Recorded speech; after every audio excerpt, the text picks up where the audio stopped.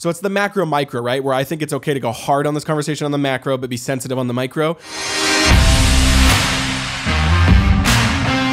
What's up, guys? Welcome to another 5-Minute Fatherhood. So it's important, if your ambition or your desire, calling is to build a large family, that could really impact where you choose to live. One of the things we've talked about before, but I thought I was reading an article in Christianity Today with Grace Olmstead, and she said some things that I want to get your take on, Jeff. She said, throughout our nation's history, people with tenuous financial situations still choose to get married and have a lot of babies.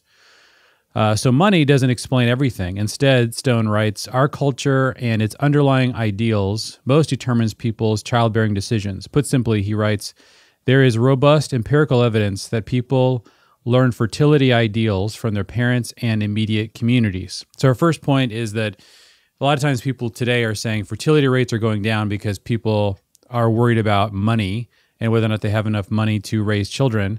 Her point, though, is that if you compare that analysis with other cultures, that doesn't really bear out. That culture and parents and communities have a much bigger impact on people's decisions than finances. And then she goes on to talk about this idea of community. The difference was not financial, but it was the presence of a supportive, multi-generational community.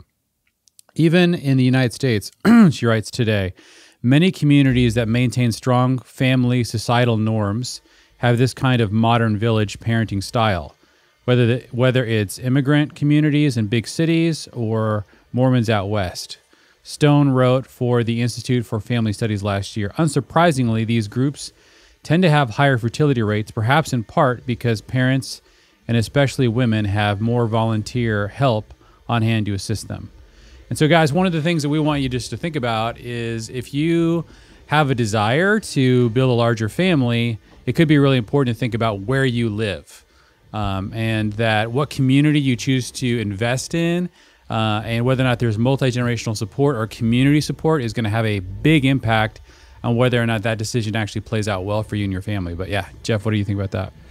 Yeah, I love that. And I think, too, one thing I like about that is that it seems to just reframe the conversation because I want to be careful here because I agree that there's cultural pressure. So it's the macro micro, right? Where I think it's okay to go hard on this conversation on the macro, but be sensitive on the micro.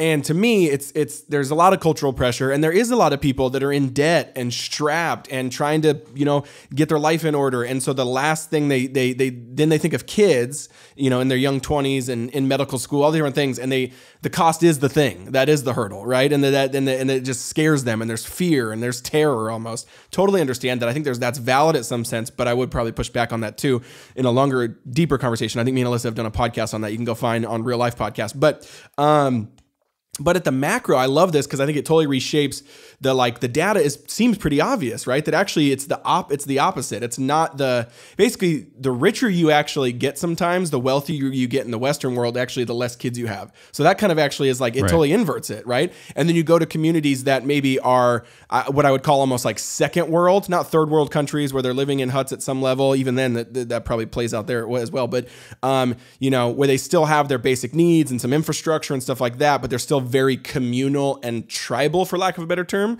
have a lot of kids. So it's and then, and maybe they're living there, right. And then you look at their actual income and it's not comparing to what anyone in the US is making. So that just blows that out of the water, which I love that because I think it's that's obvious. That's obvious. So it's more about, at the macro, this weird Western idolatry of how much we think we need to make and how much we go above what we actually make living in our means, right? It's you can have plenty of kids on $10 if you only make $8, or reverse that. But you know what I mean though? And so that's it's just living within your means. So I love that. And then secondly, I just agree. It's more complex than just that. It's everything. And like you said, one thing I would encourage people too is don't let that be the only framework you're thinking through.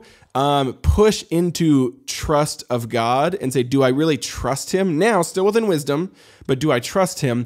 And there's so many other ways of capital. There's neighborhood capital, there's family capital, there's city capital. And what I mean by that is like you can live in a place that you don't maybe need a ton of money to raise kids, but you're rich in other ways. You're rich in support. You're rich in the job you took that actually doesn't make that much, but sets you up for leading your family beyond belief. You can go on and on. So think about all the ways of capital besides just the green pieces of paper, and how that capital supports your family. And that's the difference.